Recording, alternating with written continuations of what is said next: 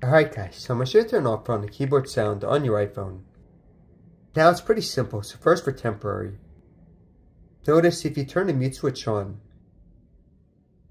the keyboard sound's going to be off. But of course if you unsilence it, the keyboard sound will still be on. Now to change this permanently, just go into your settings.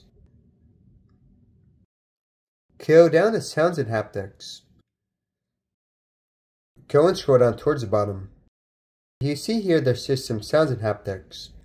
Beneath that you have stuff like the lock sound or the system haptics. But for this, press on keyboard feedback.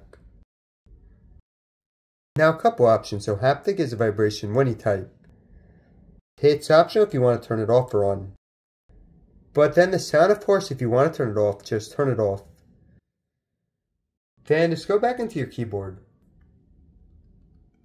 And for me, I don't feel the vibration and no sound.